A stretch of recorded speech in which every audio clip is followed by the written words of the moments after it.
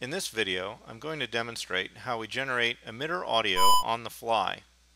I'll do this by changing the emitter definitions using this editor here, and I'll make changes to the beam shape, pulse data, and scan pattern. You'll be able to hear and see these changes immediately in the displays. So one of the first things you can do to make a big change in audio is, of course, change the PRI.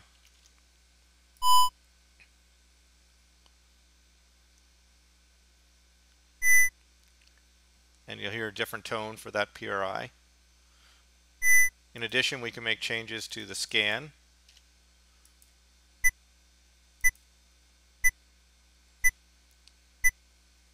And in fact, we could do different PRIs on each sweep of the scan.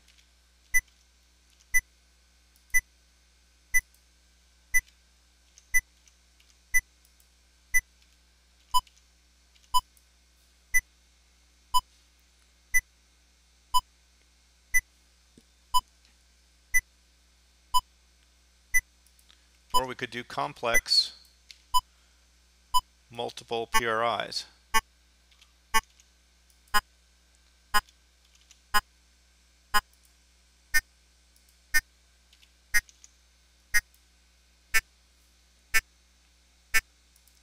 And of course we can change the beam shape.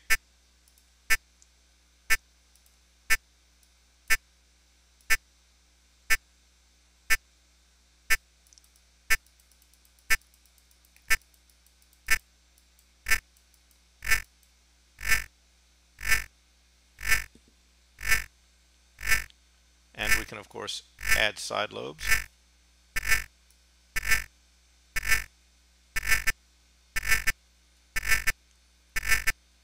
And back lobes.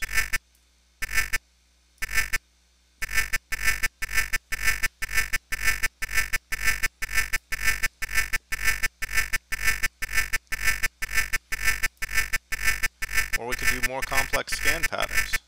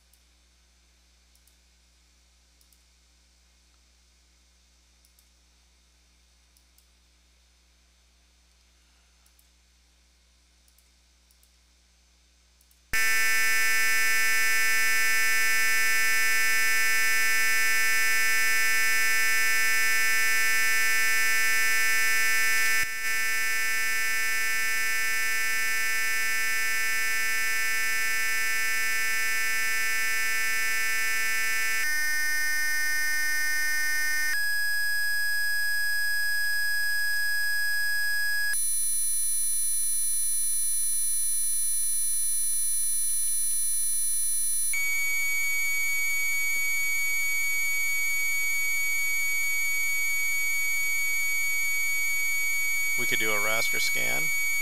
Let's do an ordinary raster scan.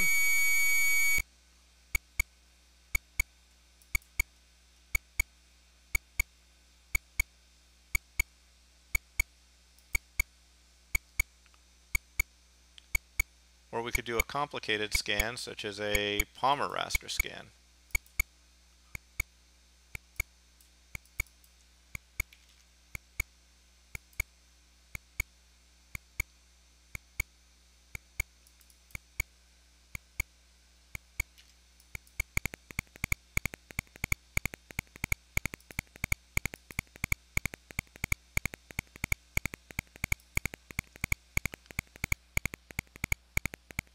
So there are multiple ways to make changes to an emitter definition that will result in changes to the audio.